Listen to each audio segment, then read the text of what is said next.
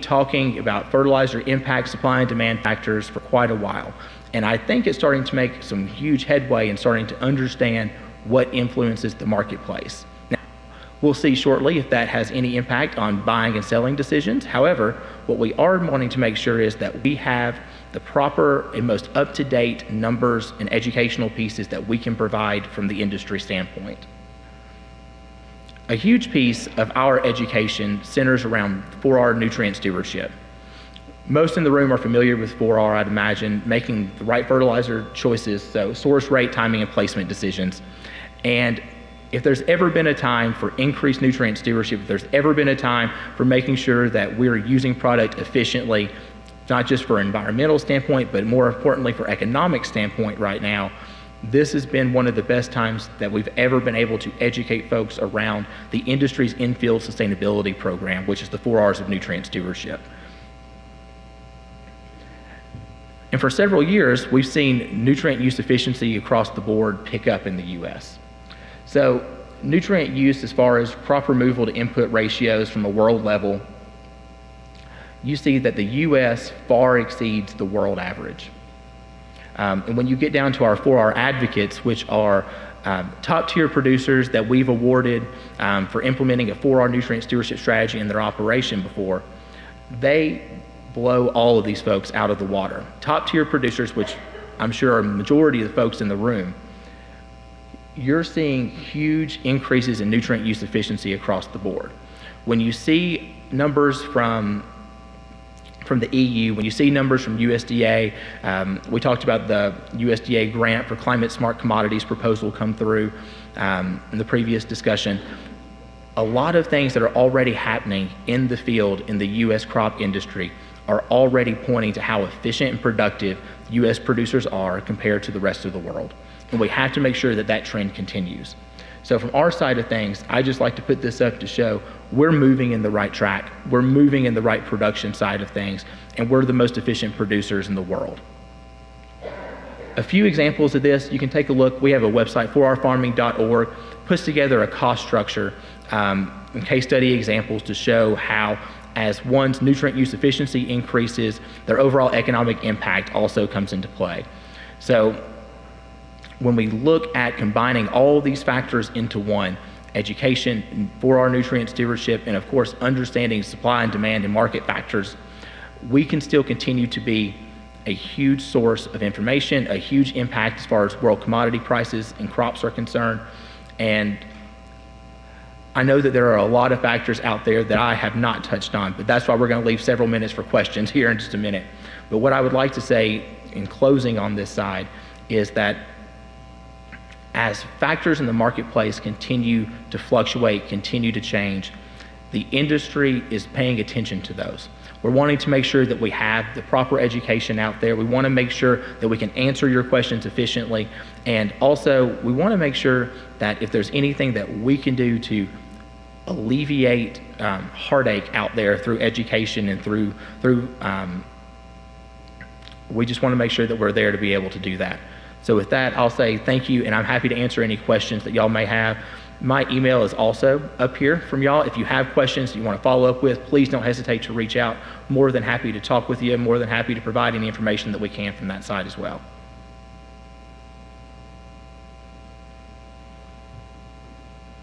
So I'll ask if there's any questions from anybody.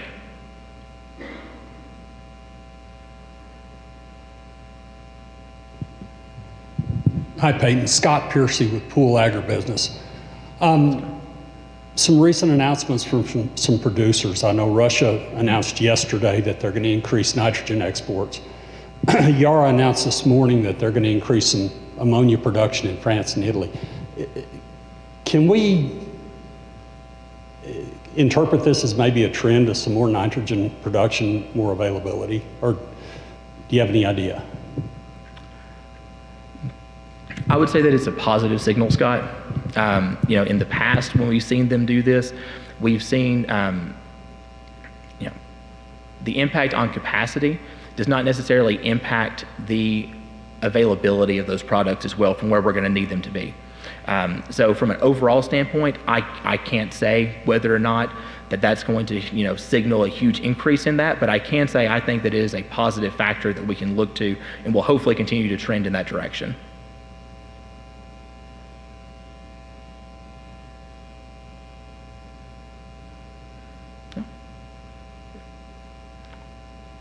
Anyone else? All right. Well, with that, I'll say thank you to everybody. Really appreciate y'all's time and for being here today. And again, if you ever have any questions as far as fertilizer markets are concerned, please don't hesitate to reach out. We're more than happy to provide information and work with you the best that we can. And I hope y'all have a great rest of the day.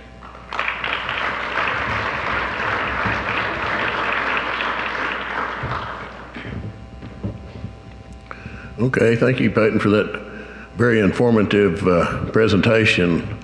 All I can say is we've still got our health, I guess. We will now hear from Tiffany Lashman on the do's and don'ts of carbon contracts. Tiffany?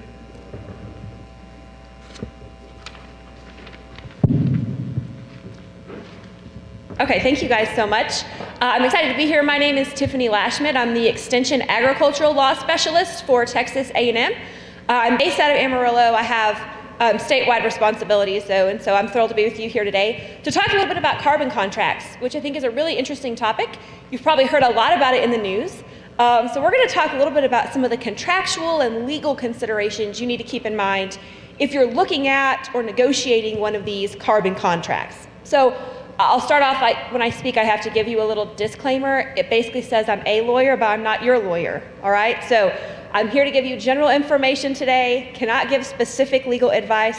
If you want that, you have to find somebody who you're paying by the hour, okay? And I suspect Cody's giving me a cap today, it's the payment I'm getting. So no specific advice today. Just a couple of general thoughts when we start off, and then we'll jump into some specific items I want you to really look for in these contracts. The first thing I want to say is every contract is different, and not just kind of different, they're very different when you look at these. So please, if you are looking at a contract or analyzing it, don't rely on something you've seen in another contract or read in the newspaper or what your neighbor says his contract says, because the different companies have vastly different terms that you really need to be aware of. This is some advice from an attorney I know who's negotiating a lot of these. He says he tells clients the first question he has them ask the company is, are you willing to negotiate on the contract? If the answer is no, that they won't negotiate any terms, he tells his clients, we're not going to waste our time then, right? We're just not. So that's a good question to ask. To glance at the contract, ask them, are you willing to negotiate any of this? And that kind of gives you an idea of how much time you may want to spend. If you see a term that's just a deal breaker for you and they won't negotiate, we probably need to move on.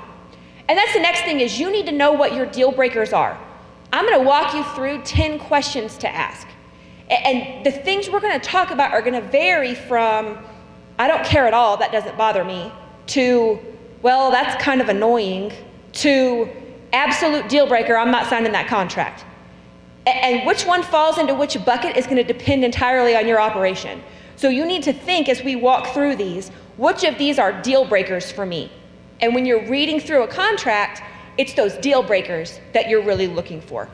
Okay, the last thing I want to say, I'm Switzerland in this whole situation. I'm neutral. I don't care if you sign a carbon contract or not, okay? I do want to make sure, though, that before we sign one, we understand what we're signing, right? We understand what our obligations are, and everybody's on the same page about what we're doing, all right? So with that, I'm going to give you a top 10 list of carbon contract considerations. And I am going to try to leave quite a bit of time at the end for questions, so feel free, if you have questions, I'm glad to take those at the end, okay? So starting off, number one, what's the number one thing a lawyer is going to tell you? Read the contract. The whole contract. I don't mean like farmer read, right? Which the farmer read is what? You read the first paragraph and you think, every lawyer's worthless.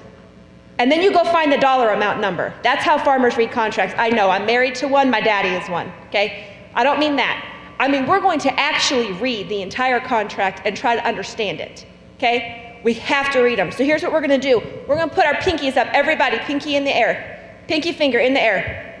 Rick Ackerman, I mean you too. Pinky finger in the air, okay? Repeat after me. I pinky promise I will not sign a contract unless I have read the contract.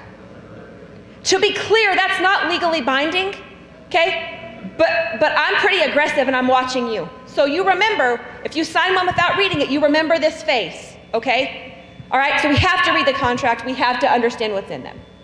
All right, as we read them, here are the things I want you to look for. I think the first thing we have to know is what practices are you required to do, right? What are your obligations? Typically in these carbon contracts, we see no-till, strip-till, cover crops, regenerative grazing. That's typically the practices we see. But make sure you really understand what you're agreeing to do or not do. So there are some contracts that say things like, I agree to undertake conservation practices. I don't know what that means, okay? And if the contract just says, I agree to undertake conservation practices, and then something like, we'll let you know what those are after you have signed up and we've reviewed your data. I'm not signing that, right? I'm not gonna agree up front to do something that I don't know what it is. So really pay attention to what you're required to do. A big issue that we see in these carbon contracts is the concept of additionality. Additionality basically means, what if you've already adopted these? So what if I'm already using cover crops? Can I now sign up for a carbon contract and get an additional payment for a practice I'm already doing? It depends on the contract, okay? There are some contracts that say no.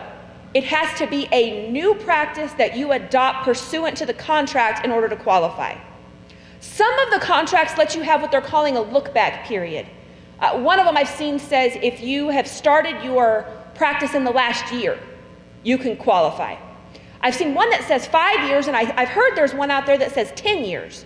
So if you've only adopted cover crops, for example, in the last 10 years, maybe you can qualify under certain contracts. So if you've already adopted some of these practices, you're not excluded. You may just have to look harder for the specific contract that will work for you. All right? Number 3, how's payment going to be structured, right? This is kind of a big one for us. How am I going to get paid? The biggest thing here, don't just look at the number. Okay, there are a lot of different nuances that you need to pay attention to when you're evaluating these contracts. The first thing is they sort of structure them typically in 2 ways. One of them is payment for practice. The other one is payment for outcome. So a payment for practice contract would say, if you adopt this practice, you're going to get paid on it. Think something like CRP, right? If I do what I agree to, I use no-till or strip-till, I get paid. A payment for outcome contract says, I'm going to do what I agree, and then they're going to come measure the carbon in the soil, and I get paid on the change, right? The increase in carbon that I actually have. So 2 different structures, right? One of them you get paid just for adopting the practice. The other one you get paid only if the outcome is positive increase of carbon stored in the soil. Make sure you understand which contract you're signing, because that really matters, all right? How are they structured? Some of them, generally the practice ones, are a flat fee per acre, right? You're gonna get X amount of dollars per acre. Typically on the payment for outcome, what you'll see is payment for ton of carbon sequestered or reduced from emission. So payment per ton of carbon, all right? Generally speaking, and again, all the contracts are different, you're probably looking at somewhere in that $15 to $20 per ton of carbon stored, all right? An important thing to know here is what is included in those measurements. So when they come out and they're gonna tell you how many tons of carbon you have stored, what all are they including? Are they just looking at carbon? Are they gonna measure other greenhouse gases as well? How are they going to measure those? Are we going to look only at what has actually been stored in the dirt? Or are we also looking at the reduction of greenhouse gas we've emitted, like with our tractor, right, for example? It differs on the contracts, so you have to pay attention to that. All right? I think probably if I'm going to give you one thing, this might be the most important thing I'm going to say to you today. Understand the potential for carbon sequestration in your area. Here's why that matters. A lot of these contracts are quoting that dollar amount to you on a per ton, metric ton of carbon basis. So it'll say, we're gonna pay you $20 per metric ton of carbon. And a lot of people are thinking, okay, so that's $20 per acre per year. That's how we hear that. That's true if you store a metric ton of carbon in a year. You get $20, right? Anybody know what they tell me in the Panhandle South Plains area our carbon sequestration potential is per year? Dr. Lewis tells me it's more like 0.1, not 1.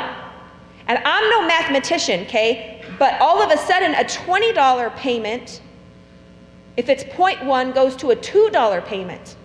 And I don't know about you, but I'm more apt to jump through a lot of hoops for a $20 payment, a lot more than I am for a $2 payment, right? So you have to understand what your sequestration potential is when you're analyzing how valuable, from an economic perspective, how valuable these contracts might be, okay? And that 0.1 that she mentioned to me, that's kind of an average in a good year on farm ground. In a drought year, that number goes down. On rangeland, that number goes down. Okay, so just keep that in mind. What's the term of the contract? How long does it last? Also important. Again, they're all different. Generally speaking, I think they're in that 10 to 20 year range is typically what I've seen. Do watch for any extensions though. And this is true in a lot of contracts that you sign. You'll sign a 10-year contract, and oftentimes at the end, the company you're contracting with has the right to do an extension at their option. They have the option to execute an extension on that contract to make it last longer. That's never gonna benefit you, okay? And the reason is, think about it. If I've got a 10-year contract, right, and at the end of it, price has gone way up, and I've got you for cheap, what am I gonna do? Extend the contract, right, if I'm the company. On the flip side, if price has gone way down and I'm paying you too much money and I'm the company, what am I gonna do? Cut you loose, right? That extension never benefits the person because it's the company's discretion to make it. Watch for any discussions of permanence. And again, this differs by contract, and some of the contracts are kind of fuzzy on what happens. But let's say we sign a 10-year contract and we do no-till for 10 years and we store all this carbon. What happens on 10 years and 1 day? Can we plow it all up and now all the carbon we stored is gone? It depends on the contract, but you better understand if you have any continuing obligations beyond the term of that contract. Okay? This one's important too. I hear this a lot. People considering these contracts or pushing these contracts will say, just try it. If you don't like it, you can just walk away. Let me tell you a trick of the trade. It's very rare you can truly just walk away from a contract, right? That's why lawyers have jobs, okay? It's just not how it works. So it may be that they'll let you end a contract, right? You can terminate a contract. That's generally true on a lot of these. But just walking away is a different thing. So pay attention to what the penalties are for that early termination they will allow. On some of them, it's a pretty standard, like, you know, if you terminate it early, you have to give back any bonus payments we've made. You may have to give back any prepayments we've made, that kind of stuff. Some of them are different than that. Some of them are like stricter. And they say things like, if you terminate it early, you have to pay us back for every expense we had on this contract. So think about what that could roll in, right? All the cost of measurement, every time they've come out and measured during that term, lawyer fees for drafting and negotiating that contract, all of a sudden we may owe them back a lot of money. So pay attention to that termination language. Also watch for contracts that have a vesting provision. Several of them have this. And this is similar if you've had like a 401k or something at a job that vests over time. So some of them will have a 5-year vesting procedure, which means let's say that the first year that we earn $10,000, they owe us $10,000. It vests at 20% a year, which means if we walk in year 2, we don't get $10,000, right? We get $4,000 because it's only vested at 40%. So watch for those. Some of the contracts have those as well. Okay, how is verification or measurement going to be done? Also an important question. if they come out and they're going to try and figure out, right, how much carbon have we sequestered, how much emissions have we limited or decreased by making these changes, how are they going to measure that? Sometimes they'll actually measure, typically speaking, I think as far as soil carbon, they're going to actually measure. Some of the other they're going to have to model, right? And that's like the emissions we have reduced will probably be modeling. If they're going to talk about measurements, a few things to look out for. How are they going to measure? When are they going to measure? Where are they going to measure, right? Because when they come out to your place, I wish I had the map that Anson Howard showed at Cattle Raisers last week. When they come out, they're not going to like poke a hole and go home. It's everywhere. They're taking soil core samples everywhere all over the place, okay? So it's going to be much more invasive than that. Are you going to get noticed before they show up? I probably want that, right? I'm asking. If you're going to come take samples, I want to know when you're going to be there. I also want to know when it's going to be, right? Like, if I have deer hunters, probably opening weekend, not ideal for them to be out there poking all their holes in the ground, right? So just think about that as well. Who's going to conduct the testing? Generally, I think that they use like a third-party tester, right? So they would hire a third party to come and do the testing. What methodology is going to be used and who's going to pay for it? Who's on the hook to pay for all of this testing? It really should be the company. And I think most of the contracts provide for that, but watch that, right? You don't want to be the one who has to pay for all of the testing. This is interesting. The ability for a landowner or a producer to audit or appeal the determinations they make when they sample. So some of the contracts, there's one in particular that says, if there is a dispute about the results of our measurements, okay, you can make that dispute, but the final decision is made by the company. You have no right to appeal it.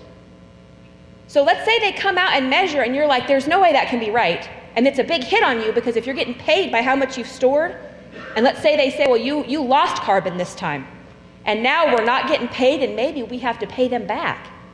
You can't appeal what that company's measurer said. So watch for those kind of clauses as well. Okay, number 6, what other uses can you make on the property?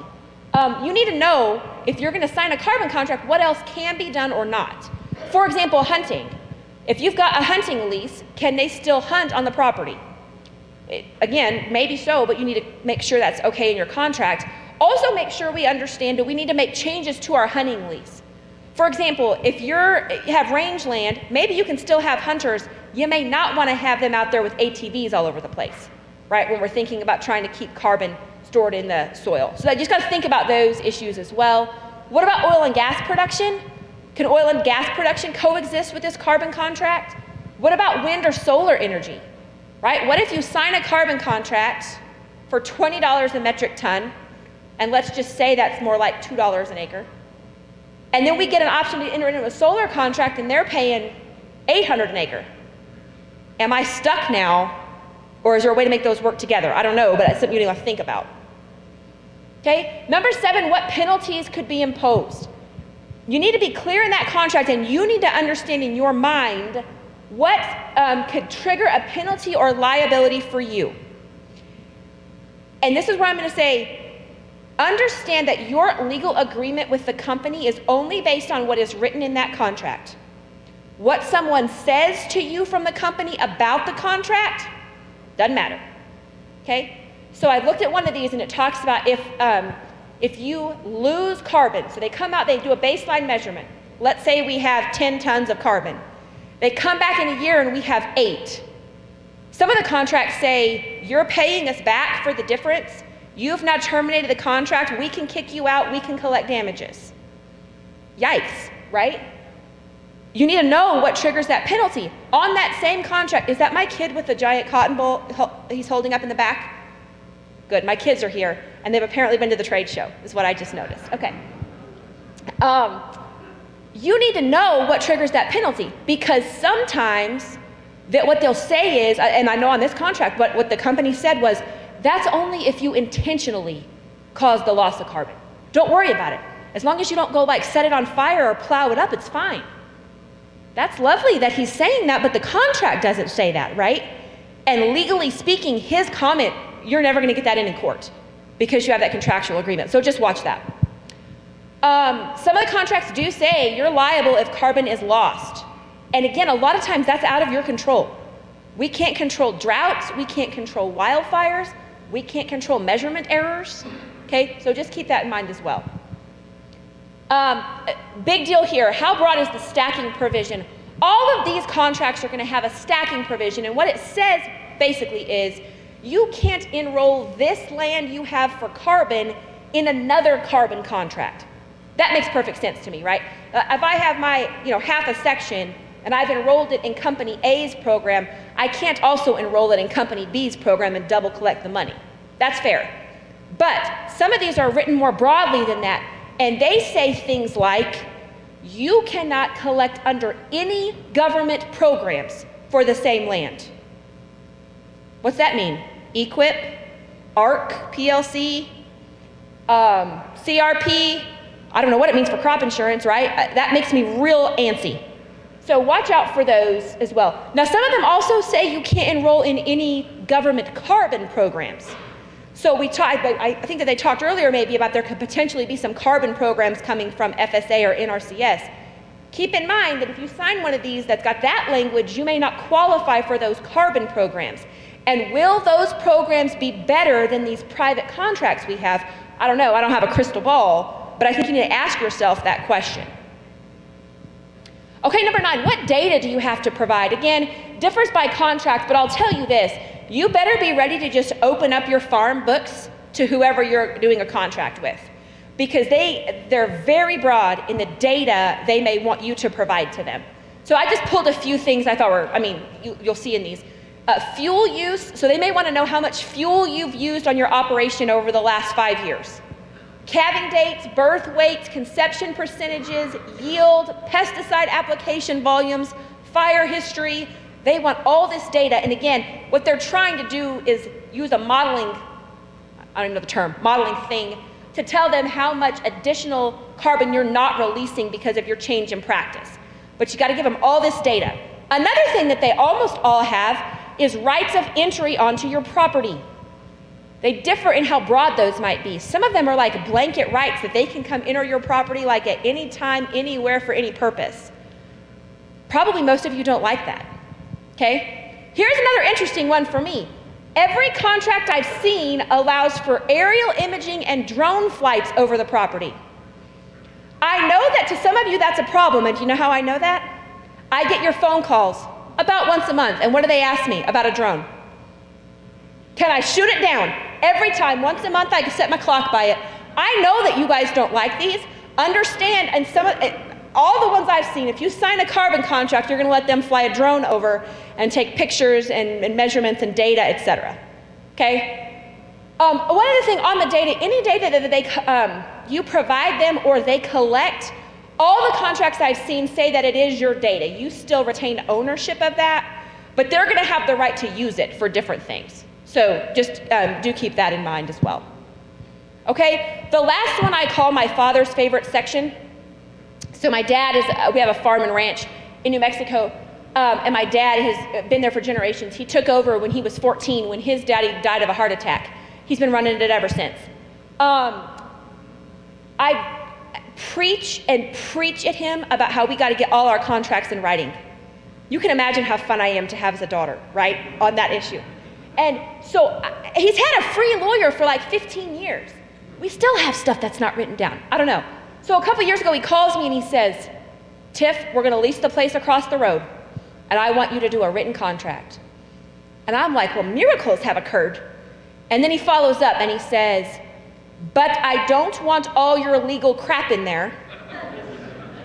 You get 1 page. Okay? So I wrote him a 1-page lease. Does it have everything I would like in it? No.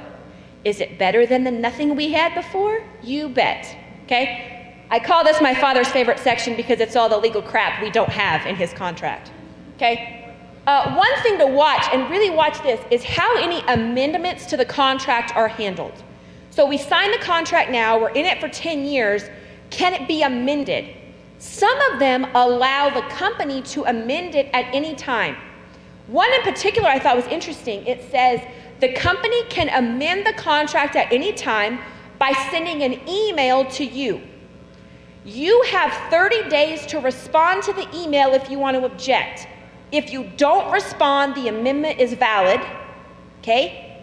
And if you do respond, the company could take that as a breach of the contract and then kick you out of the program. That was wild to me. I have not seen a contract like that before, but watch for that, okay? Rights to assign, right? Can you assign the contract to someone else? Maybe more importantly, can they assign the contract to someone else? Because everybody's doing their homework on these companies and really thinking about who we're signing up with. Most of the contracts are going to let them assign their rights under that contract to anybody else. Okay? So you sign up with company A because you like them, you trust them. They can assign that contract to company B, who you never would have gotten in bed with, right? So just think about that assignment provision. On the flip side, it's interesting, some of the limits on your right to assign. Maybe the next one. No. What happens if you need to sell the property during the term of the contract? Some of them say no problem, as long as the buyer agrees to continue, we'll just let them step right in and take over.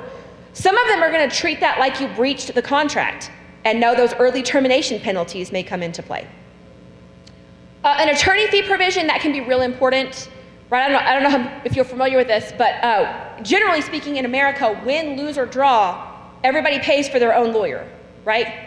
One way to change that is by agreement in a contract. So we could say something like, in the event we have a legal dispute, the prevailing party can recover their reasonable attorney's fees. Okay, so that may be something to watch for in the contract as well.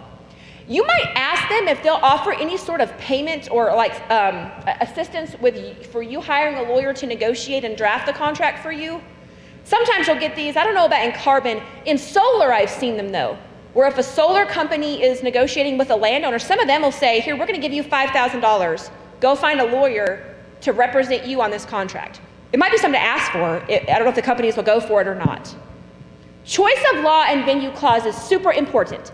A choice of law clause says, in the event of a dispute, which state's law is going to apply? I've seen a bunch of these contracts. Guess how many of them apply Texas law? None that I've seen. Now, there could be one out there. The ones I've seen don't. It's like Tennessee law or Massachusetts law or wherever their corporate headquarters is located. Okay? And then to go along with that, there usually is a venue clause that says, in the event of a dispute, it has to be filed in X county in X state. Again, guess how many of them say Lubbock County, Texas? And why does that matter? If we're picking a jury, you know who I would like the pool to look like? This, right? Lubbock County. It's probably much harder to pick a jury in Boston, okay? So just think about that on those clauses. Dispute resolution, oftentimes you'll see this in any contract. It's just a provision by which we try to handle or settle disputes out of court. And that's good for everybody, okay? But understand there's two different types of dispute resolution. I just want you to understand the difference. Sometimes the contracts will say you're agreeing to mediation in a contract. Mediation means plaintiff, defendant go sit down with a mediator, just a neutral third party. Sometimes it's a lawyer, sometimes it's a retired judge. And that mediator basically sings Kumbaya and tries to get everybody to get on the same page and settle, right? If both parties can agree to a settlement, then we sign a mediation agreement, we settle, everybody goes home. If both parties don't agree to a settlement, then mediation just didn't work. You go to court the next day, file your lawsuit, and we're in front of a judge. Okay, that's mediation. Arbitration's another option, but it's different. Under arbitration, what you'll have is plaintiff, defendant, third-party arbitrator, or sometimes it's like a panel of three, okay? The plaintiff puts on her case, the defendant puts on her case, and the arbitrator acts like a judge and picks a winner. He doesn't care if you agree, right? They're the judge. So you essentially trade your day in court for your day in arbitration. And generally speaking, that arbitration award is binding and can be enforced just like a court order. And if you don't like it, you don't get to go to a judge. Okay? And I mean, there are limited exceptions to that, but just not liking it aren't it. So they're not bad. Both of them save you time and money. They're just different. So understand the difference. Okay? This is interesting. I've never seen these before. All of the carbon contracts I've looked at have a class action waiver in them. So a class action lawsuit, right? Generally speaking, if I get mad and I want to sue Plains Cotton Growers, I, Tiffany, file my lawsuit against Plains Cotton Growers. There are some times in the law, though, where my dispute, right, my damages are really small and it's not worth it for me to go file my lawsuit. But a bunch of us have the same damages. So the court will say, all right, we're going to appoint Tiffany as the representative for everybody who's similarly situated and has similar claims, and we'll let there be one lawsuit against Plains Cotton Growers. Does that make sense? So you guys saw this if you grow corn, you saw this with Syngenta, right? There was like a couple of representatives that represented everybody who claims they were harmed by the Syngenta corn situation, okay? All of the carbon contracts I've seen have a class action waiver, which says, by signing this contract, I agree I am not able to take part in any class action lawsuit filed against this company. In other words, if there's a big class action later about everybody who signed a carbon contract, you've agreed legally that you're not going to be a part of it. You could still bring your own claim, but you can't be in the class action. I think that's interesting from a broader picture, and I wonder if we're going to start seeing that in more ag contracts, because in the last decade, we've seen a bunch of these ag class actions pop up. So this may be a new defense kind of mechanism that companies are putting in. No one cares about that but me, but I think it's fascinating. Okay. The last thing, check the scope of the waiver clauses. In a contract, it's pretty standard for there to be a waiver of liability clause. Right, and we all have it. It basically just says, I'm not liable for anything the company does, and the company's not liable for anything I do. That's standard, that's fine. Some of these are broader, though, and talk about, like, I will waive my right to make any claim against the company for anything, including, like, breach of contract claims. Or there was a whole list on one of them that just made me feel sweaty. I didn't love that. So watch out for that as well. Okay, the last thing I'm going to give you is a couple of resources, and then I'm glad to take any questions that you might have about carbon contracts. I've got a blog, so if y'all are interested in ag law, I just do a post like every week. So if a new case comes out, if there's a handbook I do or a checklist, I've got a checklist on carbon up here. You can just Google Texas Ag Law blog, and it'll pop up for you there, so I have that. I also have a podcast. If you're a podcast listener, you can find us on all of your podcast apps. We're called Ag Law in the Field. If you have no idea what a podcast is, that's okay too. It's just, I do an audio interview with an ag lawyer or another expert, and I post it for you to listen to online for free. So if you go to that website at the top, or you scan that little box with your phone, what you're going to do is you're just going to get a list of all my interviews. You can just pick the topic you want and push play. I've done 127 of them. So we've kind of covered the gamut. I think it's a great one on carbon contracts we did with a lawyer here in Texas and a lawyer in Indiana. So that's available as well. Okay, the last slide's kind of like my business card. It's got my contact information. I'm on social media. If you guys need to track me down, get a hold of your extension agent, get a hold of Cody, he can find me. If y'all have questions after today, if you need more information, I'm sure glad to help with whatever I can. Okay, with that, I'll take any questions. Oh boy.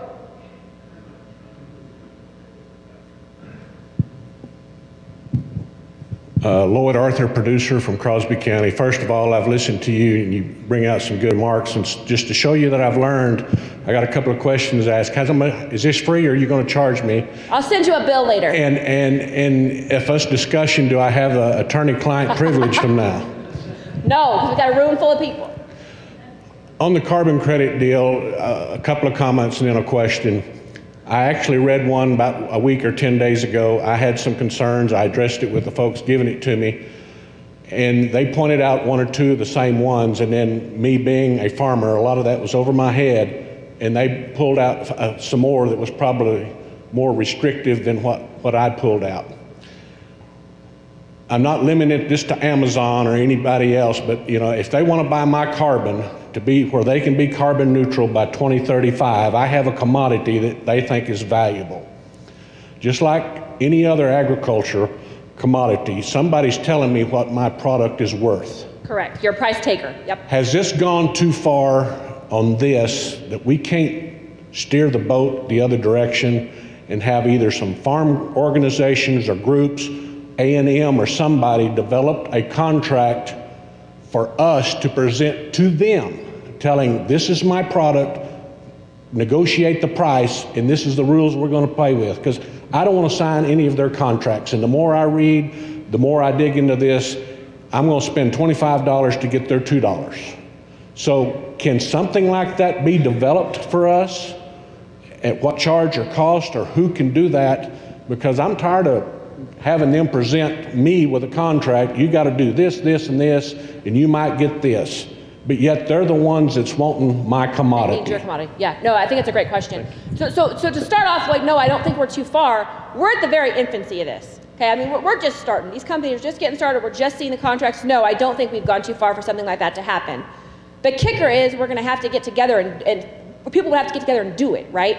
And as long as people are signing their contracts, right, the contracts that the company's giving you, what incentive do they have to go over here and take your contract? So that's where I think it gets tricky to play hardball, is if people are taking theirs and not pushing back, they're not going to take yours. So that's one thing I would say. Could a group get together? I think Dr. Morano asked me this the last time I did this presentation. Yeah, sure. I think a group could get together and come up with, here's our price, here's our terms, here's what we're going to offer, and shop it around to people.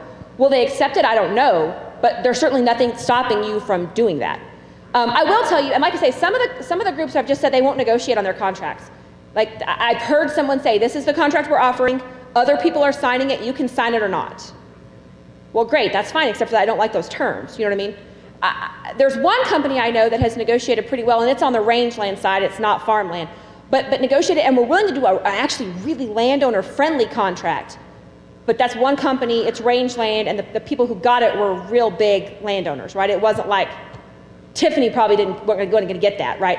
They could. So, is the opportunity there? Yes. Is it easy to figure out exactly the logistics of it? I don't think so. But certainly that's an opportunity. And you're exactly right. You've got a commodity that they need. You know, what I don't know on the economics of it, and that's where, like, Justin's better than me at this, but, like, you have to really look at the economics. Because, like you said, you're going to make $2 an acre, but if you spent $25 to get it, what are we doing, right? And then we may lose opportunity costs for other programs. Like I said, some of those other programs you may be out of. So I think there's a lot of analysis you have to do there to figure out exactly what would work for you. There's nothing to stop you from doing that.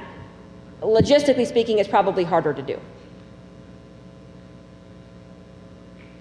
Any other questions? I'll even take non-carbon questions if you have something else. Cody just got sweaty in the back thinking about that. Okay, sounds good. Thank you guys very much.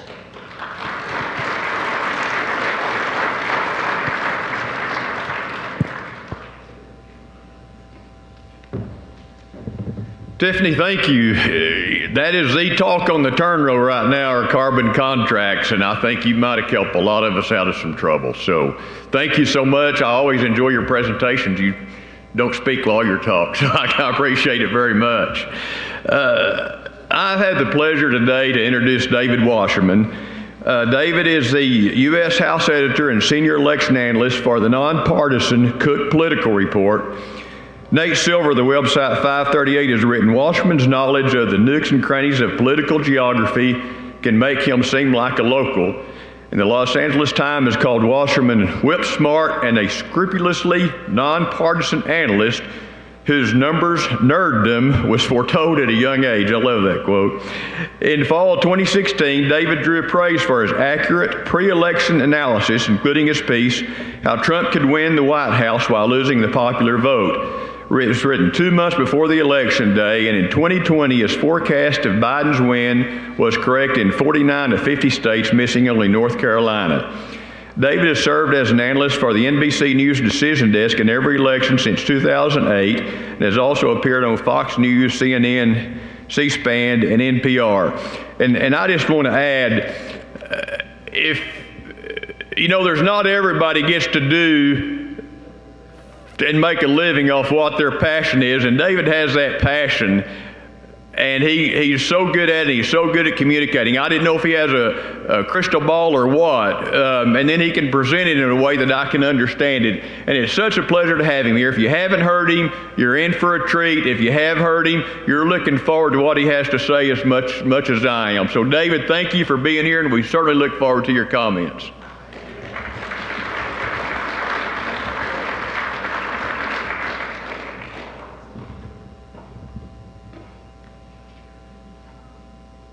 Thank you so much, Barry, for that wonderful introduction. That was excellent pronunciation, by the way. There's a line in my bio that says I'm a scrupulously nonpartisan analyst. And a couple of years ago, there was someone introducing me who called me, I could tell she was having a hard time reading the page. She called me a scrumptiously nonpartisan analyst. And so I said, I'll take it. Now, it's great to be back here with you all. You know, I know I was scheduled to come in 2020. And it all went down at the last minute, and so I'm so glad that we all get to be back here together. I'm happy to stick around for lunch for any questions that we don't get to, but it's just it's a real treat. I've actually got some time this afternoon before the flight, so maybe I can actually explore town a little bit, find a fiddle. We can have a front porch picking session. Now, in West Texas terms, I suppose you'd say the headwinds facing Democrats in this midterm election are a Category 4 or 5 dirt storm. And even though Joe Biden's approval ratings were looking pretty good for much of 2021, they've obviously dipped quite a bit. We're going to get into the overall political environment, the races that are going to be critical for determining control of Congress in 2022. And you know, Joe Biden, it's kind of like going back to the old line that Ronald Reagan said back in the 1980s. He said, "I've left strict instructions to be awakened in the event of a national emergency, even if I'm in the middle of a cabinet meeting." And right now, American voters, particularly independent voters, they view the president as well-intentioned, but they view him as too weak to simultaneously handle a foreign crisis and the domestic economy and inflation. Now, it's hard to get more than 70% of voters to agree on anything these days, but when it comes to our posture towards Russia and Ukraine, American voters are pretty united. And if you look at the most recent polling that multiple organizations have conducted, according to the CBS YouGov poll, 87% say that the invasion of Ukraine matters to U.S. interests. I think a couple months ago, most Americans couldn't have picked out Ukraine on a map. 79% support banning imports of oil and gas from Russia, even if it means higher gas prices.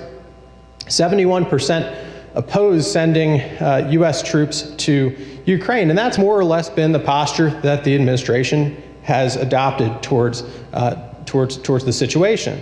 And yet, one thing that hasn't changed a great deal is that Americans still view Biden's handling of foreign policy in a pretty dim light. Only 47% approve of Biden's handling of Russia and Ukraine. So what's the disconnect here? Well, if you look at the overall arc of the president's approval, which is now sunk to the low 40s, in the 538 average, which is an aggregation of all the national polls that test approval of the administration, the moment at which those approval and disapproval lines crossed was Afghanistan. And our mangled exit from Afghanistan called into question the competence card that Joe Biden ran with in 2020. In 2020, he ran on a message of the guy in the White House came in with no government or military experience and is incapable of managing a pandemic. I was in the Senate for almost 4 decades. I was vice president for 8 years. I've got this. And yet, when we botched that exit, it called into question, in the eyes of the independent voters who swing our elections in this country, whether he was up to the job. And 72% of voters say the country is on the wrong track. Now, if, let's say, in the next couple months, we're fully beyond COVID, the situation in Ukraine somehow improves and we have something closer to a ceasefire, could American voters be in a better mood? Well, the problem for Joe Biden is that their foremost concern is the economy and inflation, and that isn't looking to improve anytime soon, probably not before the midterms. In May 1, Biden's handling of COVID, the Economist YouGov large sample poll was 57%. Today it's 49%. On the economy, 52%. It has dipped to 44%. But the immigration issue has been by far Democrats' weakest issue the past couple years. 43% approval in May of 2021. After what we've seen the past year along the border, 36% in March of 2022. And when you poll Texas, it is really striking to see that Hispanic voters in Texas, with whom Joe Biden won probably around 60% of the vote in 2020, their approval of his handling of immigration is in the mid-30s, and overall approval in the high 30s. We could be headed for a total Democratic collapse along the border if these numbers persist between now and November.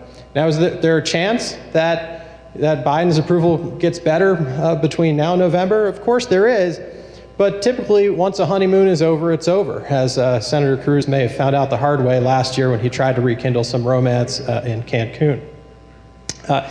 Now, on top of all that, Republican anti-Biden intensity has surged. And in 2020, the narrative on the Republican side about Joe Biden was that he was Sleepy Joe, that he had dementia, right? That's the lines that the former president was putting out. And yet now now the Republican hostility to Joe Biden has taken over from any shred of sympathy, and the hostility rivals the way Democrats felt about Donald Trump at this point in 2018. 73% of Republican voters not only disapprove of the job that Biden is doing, but strongly disapprove, up from 62% a year ago.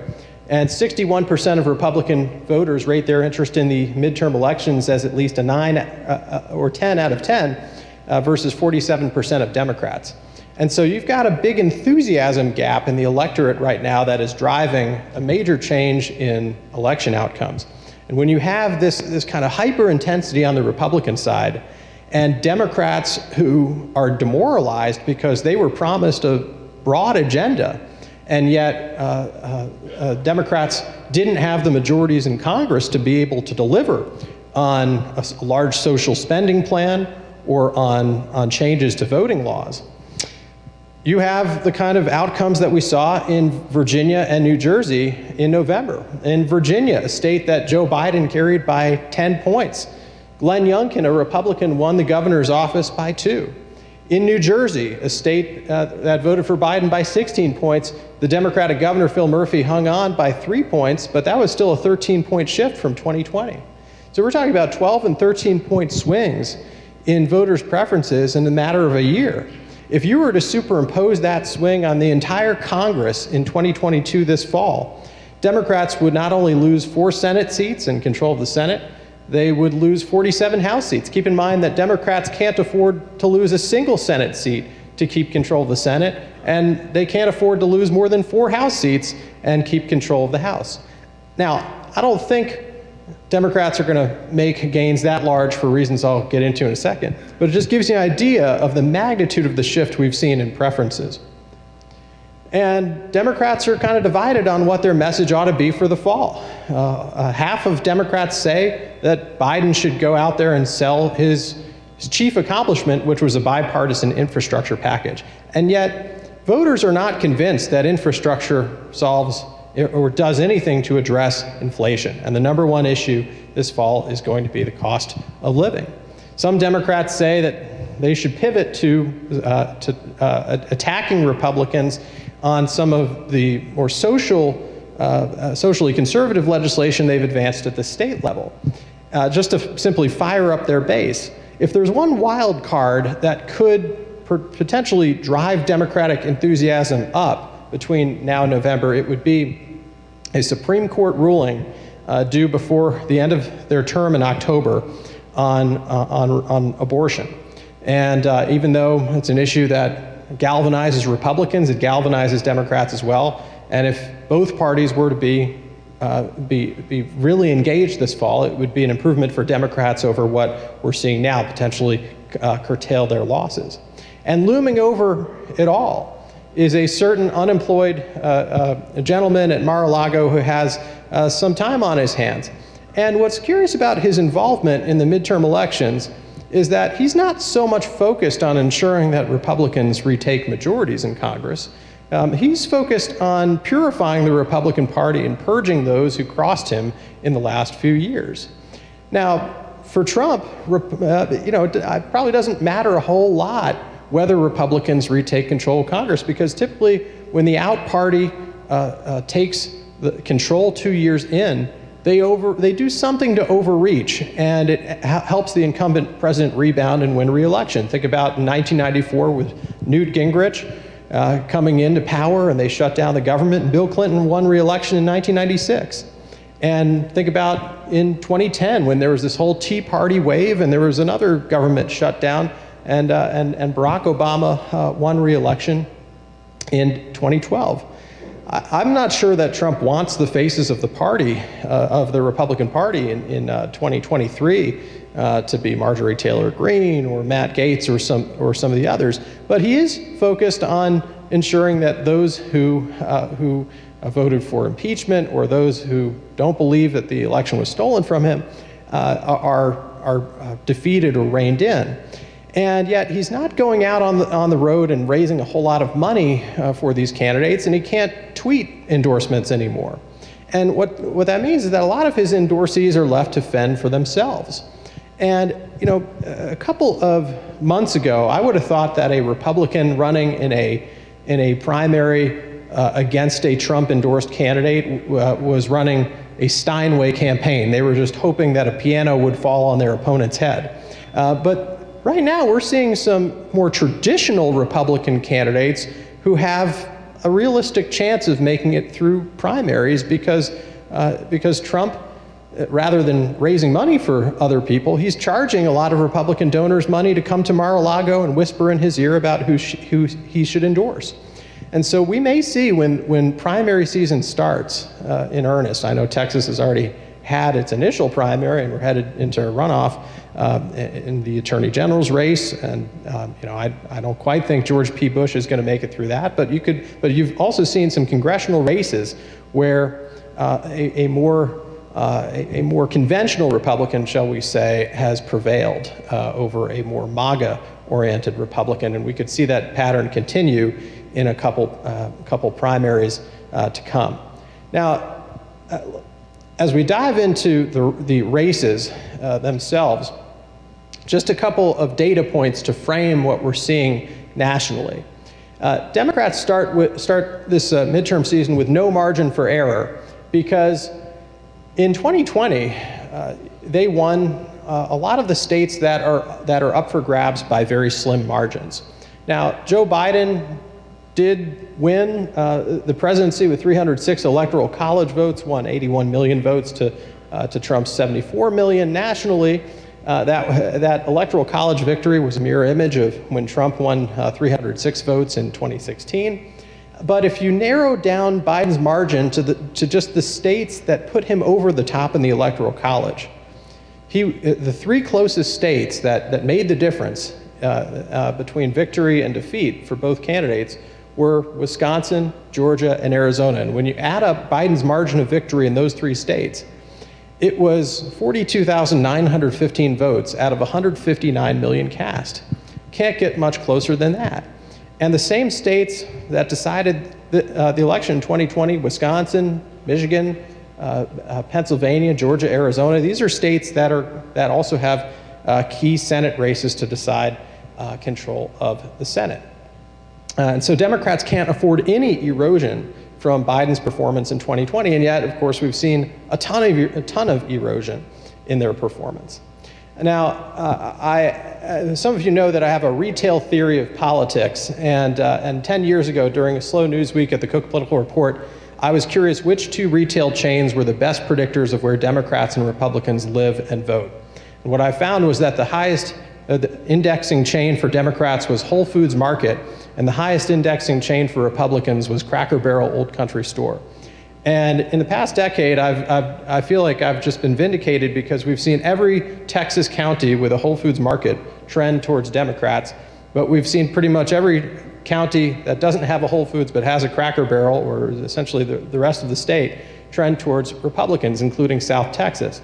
And in 2020, nationally, Joe Biden carried 85% of counties with a Whole Foods and 32% of counties with a Cracker Barrel. That was a 53-point gap, 3 times the gap that we had back in 1992 between the very same counties. So Americans are choosing to live in places where the vast majority of their neighbors agree with their political and cultural values, and they also are voting more like their neighbors. And so we're kind of closed into these echo chambers, if you will. Now, after the 2020 election, I was curious whether there were any chains that had overtaken Whole Foods and Cracker Barrel as the leading indicators for the 2020s.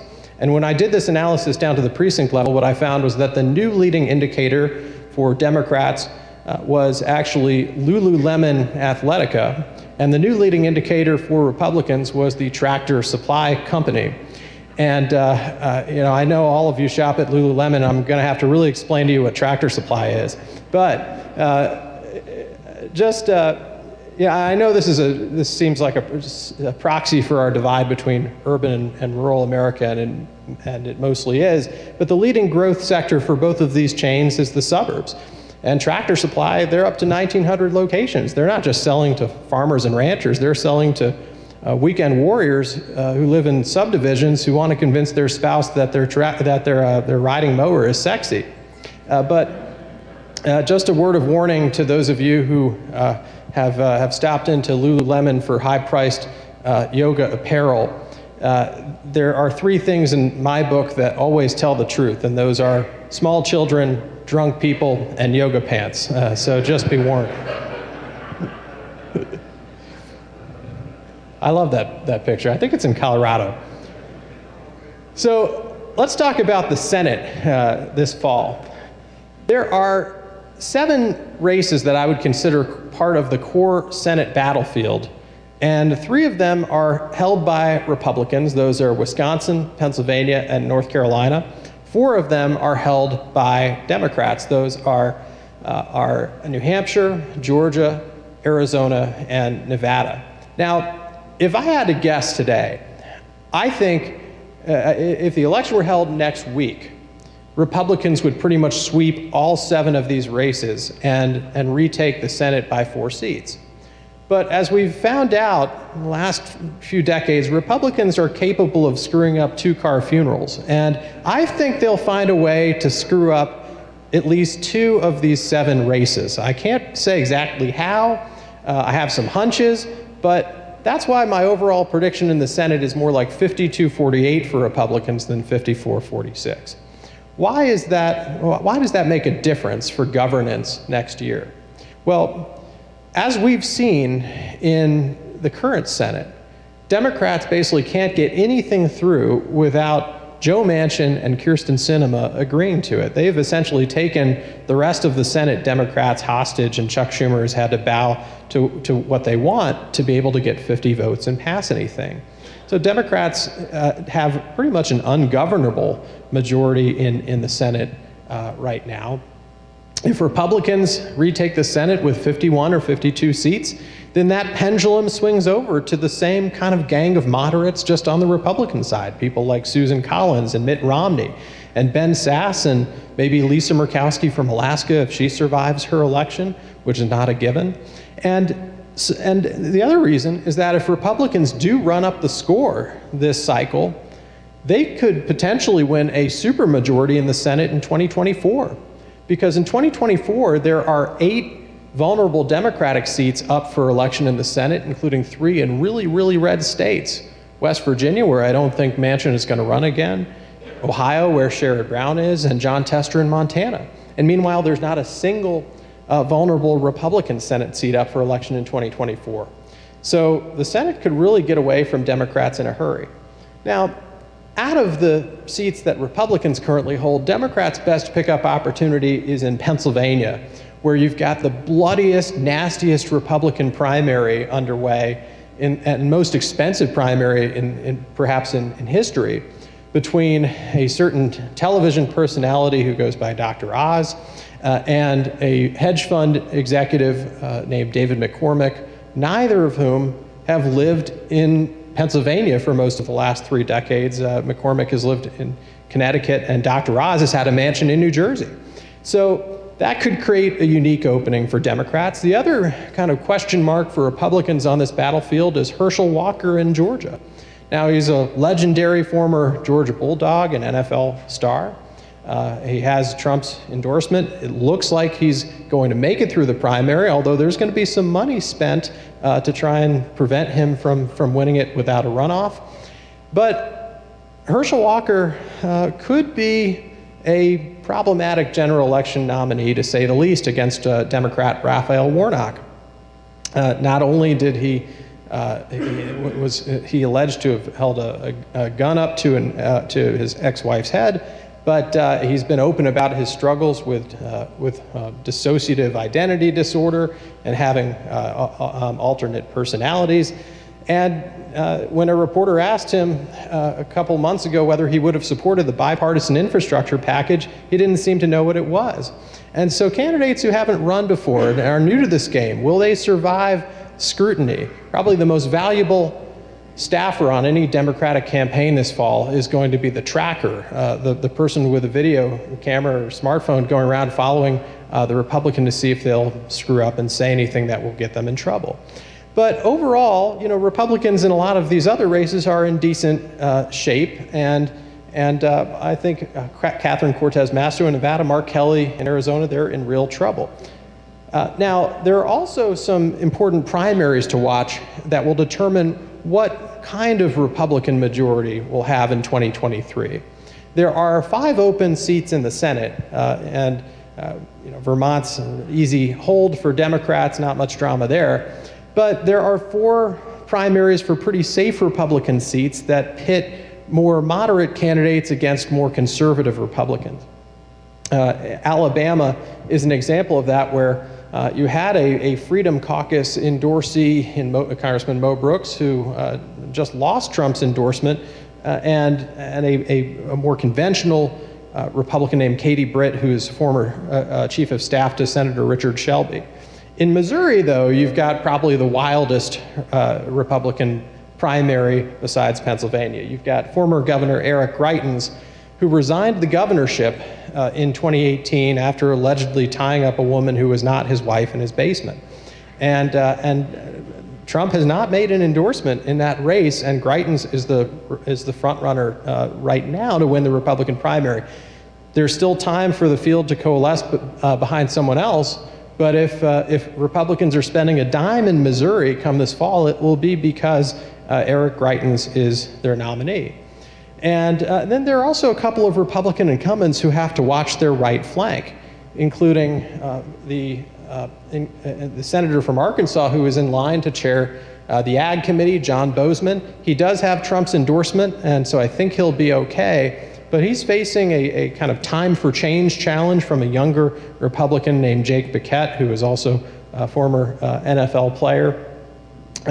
In Oklahoma, James Lankford has a primary from a Baptist minister who attacks him for voting to certify the 2020 election result. We'll see if Trump gets involved there. And then in Alaska, where Lisa Murkowski is probably the most vociferously anti-Trump Republican in the Senate, she is facing a Trump-endorsed candidate named Kelly Tshibaka, who hasn't raised much money, but Alaska is a state that voted for Trump by 10 points. It's a pretty conservative electorate, and it's possible that Murkowski will lose, even with a very unique primary election system that allows Democrats to cross over and vote in both the primary and the general election for Murkowski.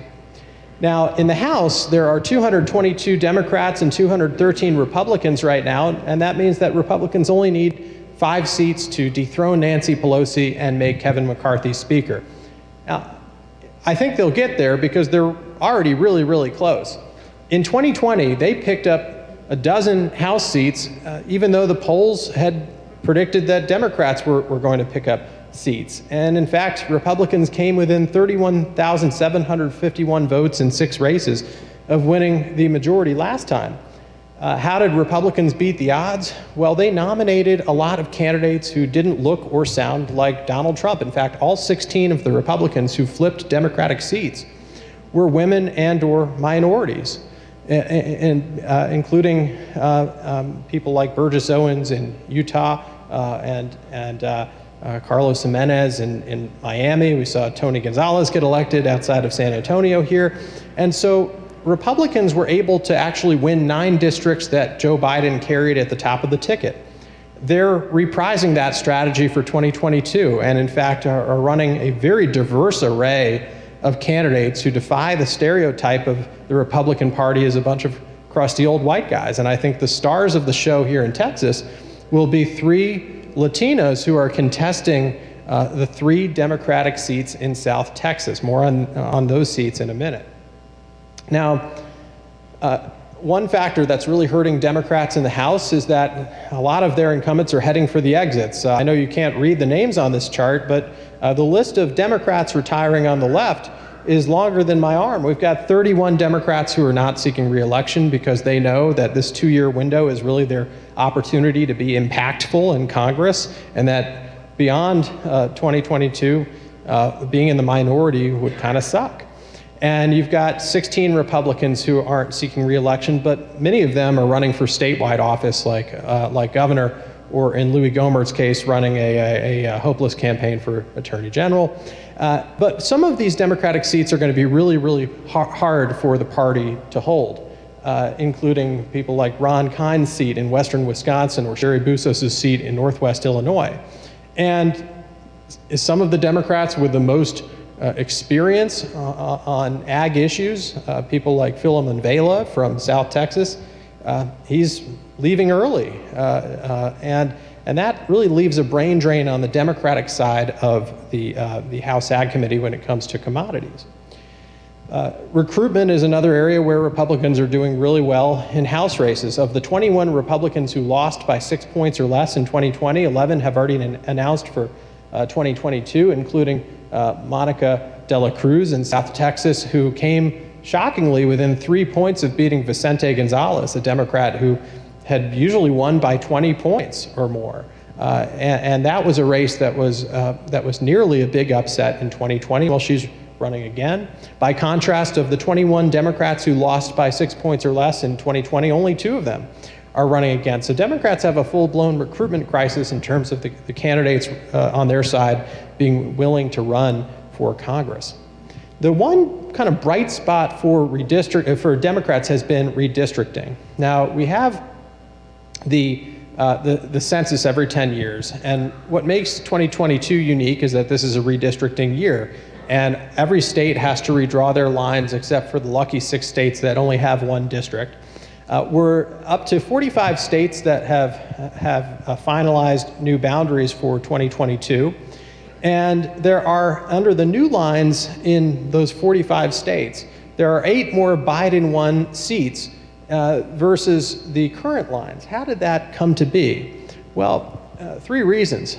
First of all, you can't get much more skewed towards Republicans than the lines that were passed after the 2011 census, because that was following the 2010 wave when Republicans managed to pick up 600 state legislative seats. They had 5 times as much power in state legislatures to draw and gerrymander the districts in their favor than Democrats, and they took full advantage of that.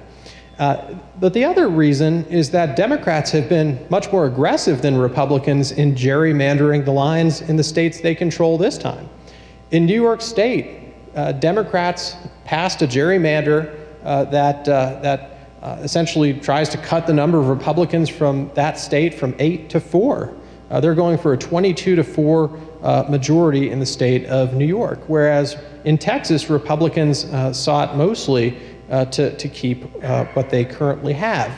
Now, just to give you an example of how gerrymandering works, this is a time-honored American tradition. This is the map that Democrats drew 10 years ago in the state of Maryland, which they control. And believe it or not, these are actual congressional districts that are in effect today. And if you can kind of make out this district in purple that snakes all the way, from Annapolis to some parts of Baltimore, That's Maryland's 3rd district. A federal judge the other year called it a broken-winged pterodactyl lying prostrate across the road. And believe it or not, this was the way that Democrats were able to win 7 of Maryland's 8 districts, by spreading out Democratic voters across far-flung parts of the state. And they tried to pass a map this time that would give them all 8 of Maryland's districts, but a state judge just threw it out.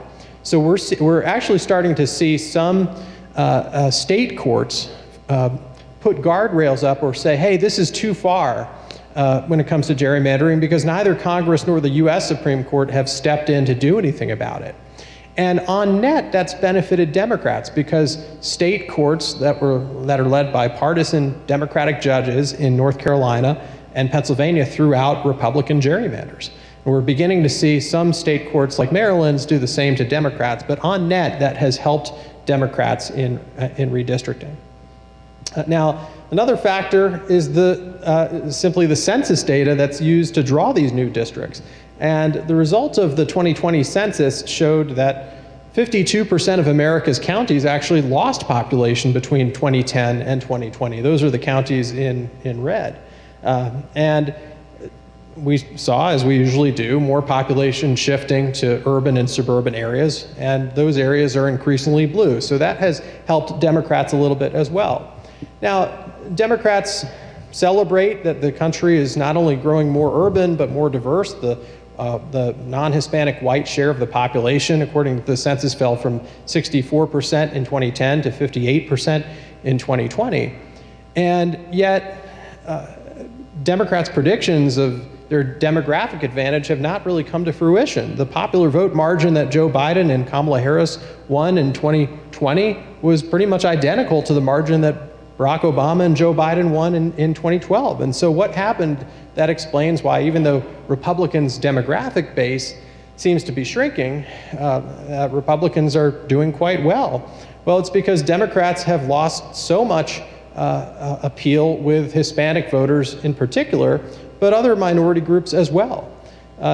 In 2020, Donald Trump won an 8% greater share of Hispanic voters than he did in 2016. He won a 3% greater share of black voters and a 1% greater share of Asian voters. And if you think about why that happened, in 2016, Donald Trump's message to Hispanic voters, first of all, he didn't run any Spanish language ads in 2016, but his message to Hispanic voters was essentially build the wall, and by the way, Trump Tower serves the best taco bowls.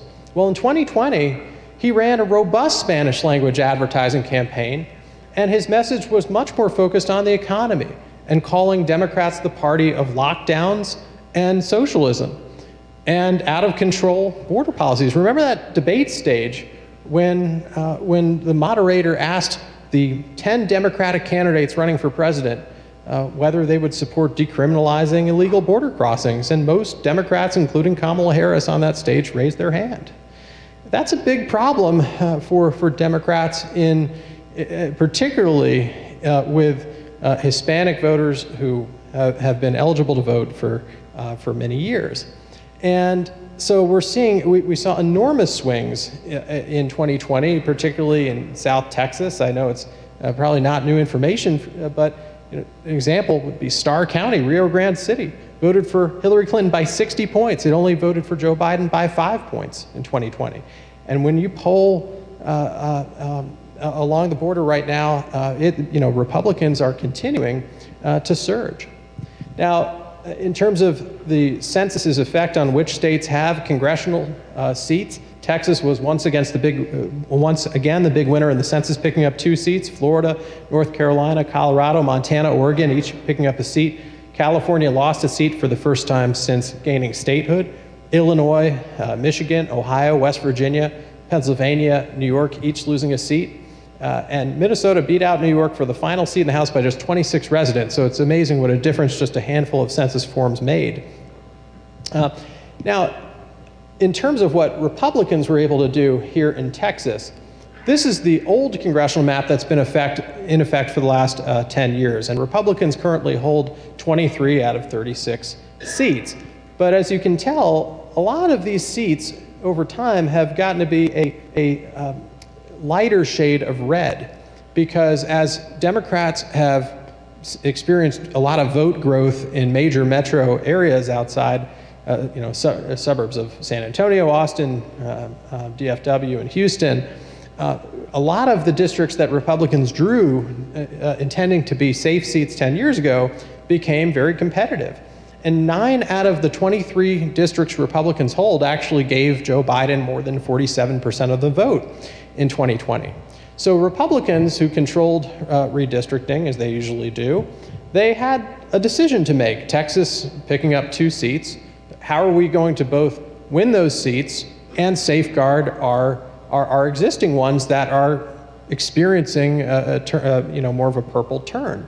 Well, what they decided to do was pretty smart. I know we'd have to zoom in on this map to be able to see it, but they drew one of Texas's new seats to be just in Austin. Austin used to be cracked 6 different directions, but Republicans simply decided to draw a district that puts a fence around every Austin voter with a PhD in aromatherapy candle making, and as a result, they were able to purge a lot of Democrats from the surrounding seats and make all of their existing seats safer. So now all of these Republican-held districts are back to being Trump plus 20 districts. Now, the way that Republicans were able to offset that was by changing the lines in South Texas. They turned the 15th district, which runs from San Antonio down to McAllen, they turned that district from Biden plus 2 to Trump plus 3. And when Philemon Veled, the Democrat from the neighboring district in Brownsville, decided to retire, Vicente Gonzalez, the incumbent in the 15th district, decided just to move over and run there. So now Republicans have an excellent pickup opportunity in not only that district, but the 28th district, which is Laredo running up to San Antonio. Now, this is probably the wildest Democratic primary of 2022, and one of the most important for the future of Democrats in ag, because Henry Cuellar is one of the last moderate to conservative Democrats left standing in Congress. And yet he is under assault on his left flank from Jessica Cisneros, his former intern, who's an immigration lawyer, running within the endorsements of Bernie Sanders, Elizabeth Warren, and Alexandria Ocasio-Cortez. And they've poured millions of dollars into her campaign to try and take him out. And in the first round, she held Cuellar to barely under 50% of the vote, which means it's headed to a runoff on May 24th. I think this is going to be a true test of the future of the Democratic Party right here in Texas, because Henry Cuellar is in a real bind. In the first round, he benefited from a lot of local races in counties along the border that drove out Democratic turnout, and they also cast a ballot for Cuellar. Keep in mind that the FBI raided his house back in January, which was in the news, although he claims he did nothing wrong, and we'll see what comes of it legally. But this time around in the runoff, he's not going to have the benefit of all those local races driving turnout. What's more, Cisneros is able to raise a lot of money off of Bernie's list, and whereas Cuellar, he was relying on a whole lot of PAC checks and a lot of ag groups and energy groups coming to his aid. He spent a lot of that money on the first round. If Cuellar loses this runoff, I believe Republicans will take this seat because Cisneros is too far left to be able to hold the seat for the Democrats. And so, if that happens, it could be a total collapse for Democrats along the border. We're watching that race extremely closely. Now, if you were to take stock of the House overall, I think Republicans are on track to gain somewhere between 15 and 30 House seats, which would be more than enough to make Kevin McCarthy Speaker. If not for redistricting, I would say Republicans would be on track to gain something like 20 to 35 seats, but that might curtail Republicans just a little bit. There are far more vulnerable Democratic House seats than there are Republican House seats, including several here in Texas.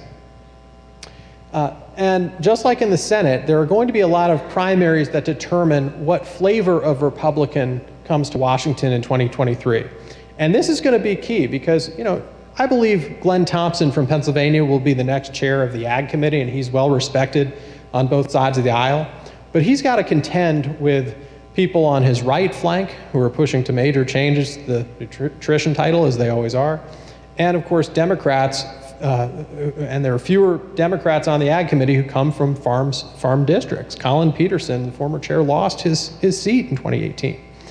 So how is this going to shape up? Well, I put the vulnerable Republicans in primaries into kind of two categories. On the left, we've got two Republicans who voted to impeach Trump in 2021, and there were 10 Republicans overall who voted to impeach Trump. 3 of them are retiring. Another 2 of them, Liz Cheney in Wyoming and Tom Rice from South Carolina, I think have very little pathway to renomination in their contests. But people on the Ag Committee like Dan Newhouse on the center left there, who come from a top 2 primary state, a state where Democrats are allowed to vote on an open ballot for not only the primary but the general election, it's possible that Dan Newhouse could come back as a moderate on the Ag Committee with Democratic votes in his district in rural Washington state.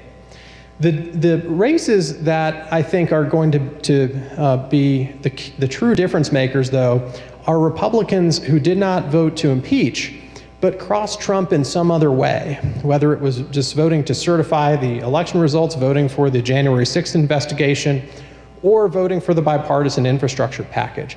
That's why I'm watching races involving members like Rodney Davis from Illinois, who's also on the Ag Committee.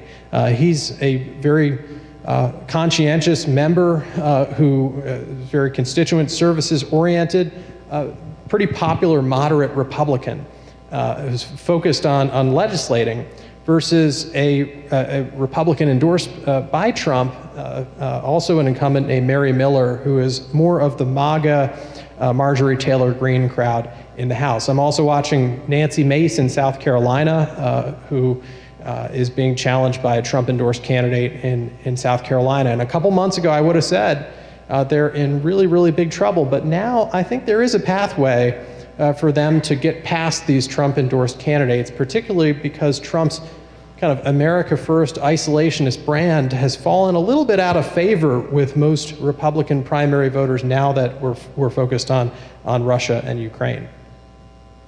There are also 36 gubernatorial elections on the ballot this fall. I won't get into all of them. Beto's chances of winning the governorship are probably similar to my chances of winning the Tour de France next year. But I do think we'll have some drama in Georgia, where Brian Kemp is running for re-election, facing both former Senator David Perdue, who's endorsed by Trump, and Stacey Abrams once again. I actually think Trump bashing Kemp in the primary phase could help Kemp win more independent suburban voters in the general election and fend off Stacey Abrams. But overall, Republicans are in good shape to take more governor's offices from Democrats, possibly in Kansas, Michigan, Nevada, Pennsylvania, Wisconsin. And of course, the 2024 presidential race will keep us in suspense for some time, because neither of these men have much incentive to announce their plans anytime soon. Neither Trump nor Biden wants to come across as a lame duck. Now, I would put Trump's odds of running in 2024 slightly higher than Joe Biden's. If you look at an actuarial table, there's a pretty good chance that at least one of these people will not be on the ballot in 2024. But let's just say for a moment, and I do think that if Trump runs the nomination, it really is still his to lose. His approval rating among Republicans is still in the 80s. And yet, let's just say that Trump does not run for whatever reason, I would put the Republicans who badly want to succeed him into 3 categories: senators, governors, and former Trump administration people. And clearly in the governor's camp right now, Ron DeSantis is the flavor of the year. He's confrontational, he's got a lot of Trump style, and he's polling really well. In the former Trump administration official lane, you've got Nikki Haley, Mike Pompeo, and Mike Pence has kind of resurfaced in the last few months, although I think a lot of the base thinks he's a Democrat.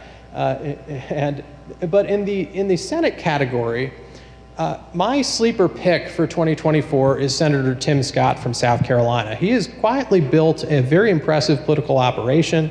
He is also, obviously defies the stereotype of who Republicans are.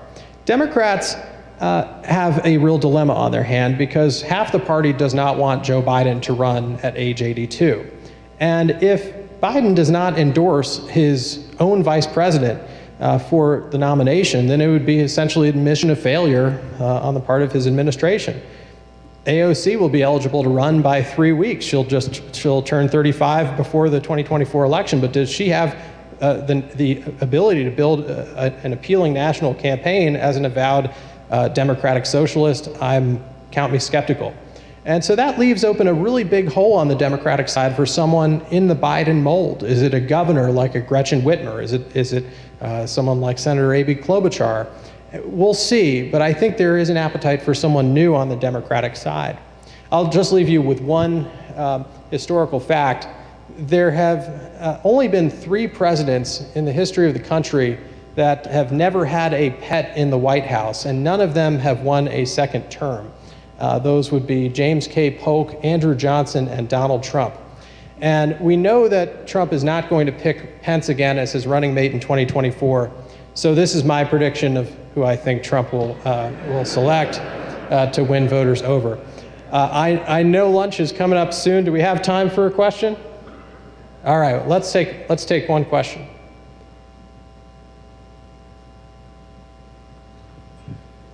Yes.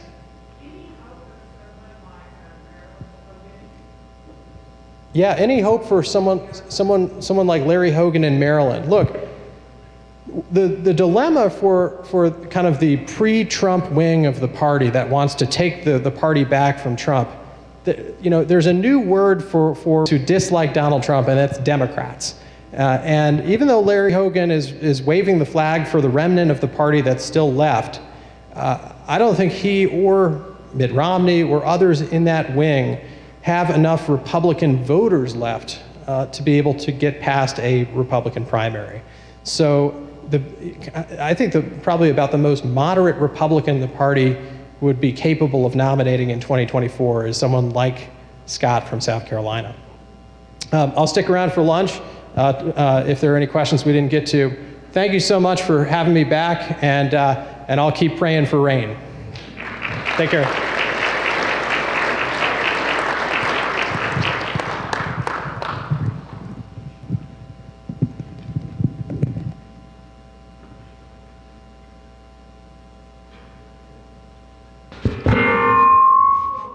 Sorry about that. All right, I will be very quick, but again, I want to appreciate David Wasserman for his political insight. It's always a breadth of knowledge and certainly an evolving topic, but really appreciate you being here. Greatly appreciate our keynote speaker sponsor, Farmers Cooperative Compress. We certainly could not do this without our specific sponsors to conduct this meeting, so really appreciate them. Appreciate the breakfast this morning that was sponsored by Delta Pine. Also have the drink, the coffee and water sponsor, Tucker Oil, and then soon after this we will have lunch here in just a moment, sponsored by FiberMax BASF. So please, if you see those folks, give them a round of applause, shake their hand, and tell them thank you, because this meeting would not be possible without that support. I'm going to give you just a quick, brief year-end overview. Certainly this year has been very unique in the fact that we've had an ever-evolving change of weather, much like we've seen the last couple of weeks. But those that remember, we started off this year vastly interesting. We had one of the largest and hardest cold spells we've seen in 60 years across the entire state, completely wiping out our electrical system, or at least stress testing it as best as it could. And it was dry. Certainly, if you look at this time last year, we were by means not really in great shape. But fortunately, Mother Nature was very good to us last year, just kind of out of nowhere. It started to rain.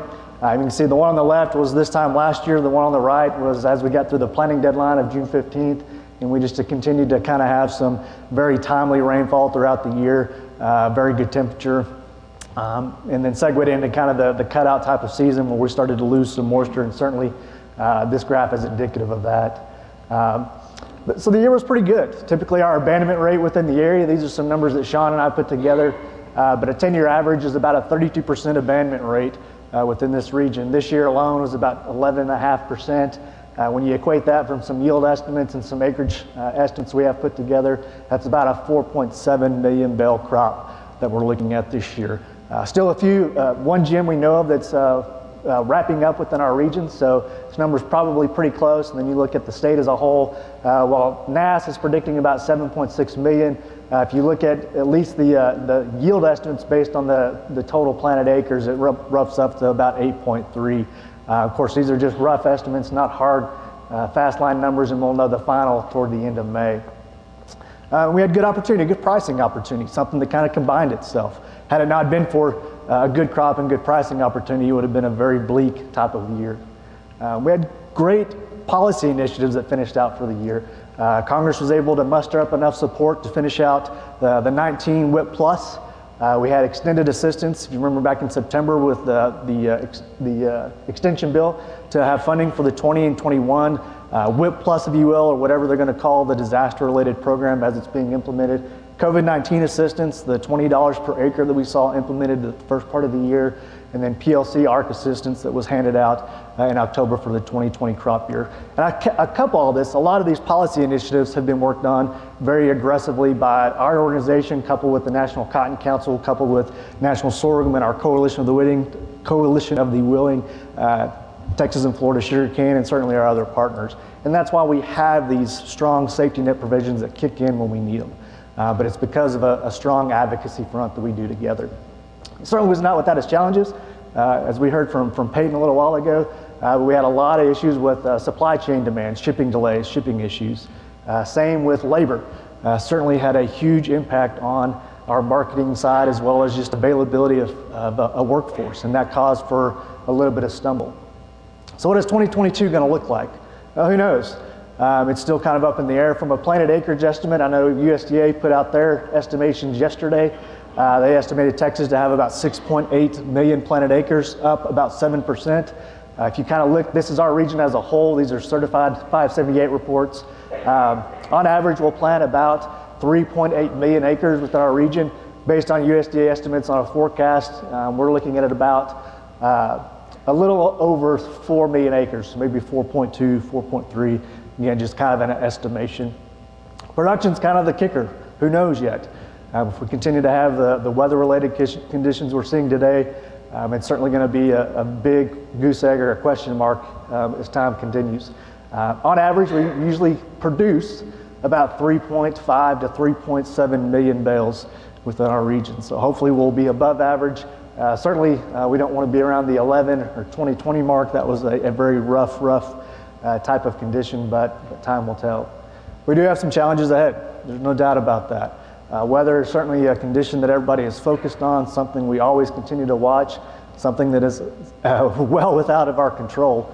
But the good thing is we have good policy to help mitigate some of these risks. Input costs continue to be a large focus, and will continue to be throughout this year, whether that's the pricing itself or availability of product. And we continue to be very sensitive and very focused on how can we address some of these issues within our power. Positivity standpoint, we do have some pricing opportunity. I see, Sam, is here in the room as a marker. I see Keith Lucas as a pretty strong marker as well, and some others in the room. But there are pricing opportunities. So that is a positive focus, at least for right now, going into this year as we start to look at planting a crop. A lot of heightened sense of advocacy. We heard from our farm policy panel. I thought they did a very good job of outlining some of the issues we continue to face and what we're looking at moving forward. As it would stand today, if we were to write a farm bill or look at farm policy today, this would be the committee of jurisdiction that would make up to do it. The House Ag Committee is currently chaired by David Scott, the ranking member G.T. Thompson. If Wasserman is correct on his predictions, and I presume he very well may be, then G.T. would take the reins of the committee itself. But as Jennifer mentioned, I think this is something we continue to focus on and be mindful of. Per the 18 Farm Bill, there's 151 House members that have never casted a single vote on a farm bill. In Texas alone, 55% of our members today, 21 of 38, have never voted on Farm Bill before. So we have a lot of work ahead of us in the near term and long term to try to get to speed and get these folks up to snuff on farm policy and our importance and value of issues. Same in the Senate. There's 23 senators who have never voted on a Farm Bill before. So a lot of groundwork to lay ahead as we move forward. So I'll end with this and take questions if y'all have time, but I do want to shed some positivity. I know there's a lot of just concern and focus on weather-related conditions, what the crop may or may not look like, planting conditions going forward, and certainly that is something we will always focus on going into this time of year.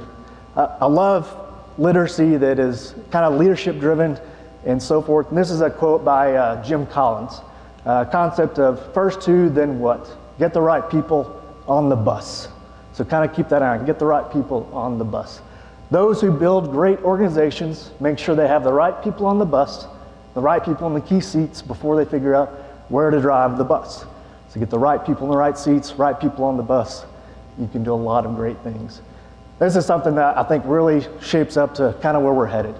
So when facing chaos and uncertainty, and you cannot possibly predict what's coming around the corner, your best strategy is to have a busload of people who can adapt to perform brilliantly no matter what comes next. Think about that. You know, we're set up to have a lot of challenges going into this year, but as long as we have the right people on the bus and the right people in the right seats, we can do amazing things. Great vision without great people is irrelevant. Great vision without great people is irrelevant. It's very true. I focus on that because this is our 65th annual meeting. 65th. Most people haven't been around as long as 65 years. I certainly have not. But we've had a great vision for a long time and a lot of great people for us to carry out the right people on the right people in the right seat and have driven this organization for a long time in the right direction. W.O. Fortenberry was certainly one of the earliest visionaries, the founding president of PCG. You have the outgoing chairman of the board, Stacy, and those that have come in between certainly have carried us in the right direction. The right people on the bus, the right people in the right seats have created great vision. Lots of folks that have come before us that have carried this organization through a lot of challenges, changes over time. But we've been very successful in advocacy, very successful in research and development, and that has truly enhanced this area, this organization, and results for producers across the board. Faces have changed a little bit, but certainly we continue to have the right people on the bus and the right people in the right positions to drive this organization. I certainly want to highlight that as we move forward, and we'll continue to do that. Lastly, I leave, I certainly want to recognize our staff. I get the great ability to travel and see a lot of neat accords and work on behalf of the organization, but a leadership of an organization is only as good as the people that are steering the boat. And certainly we have, I would attest, the best staff in any organization across the U.S. We can go toe-to-toe with anybody on any issue. It's because we have the right people on the bus and the right people in the right seats. Sean, our policy director for analysis and research, Mark Brown, our director of field services, David Denson, our office manager, and our newest addition, Kara Bishop, who serves as our director of communications and public affairs. Certainly, if y'all see them, please give them a gratitude of thanks. This meeting is possible because of all of them. Like I said, I get to stand up here and say a few words.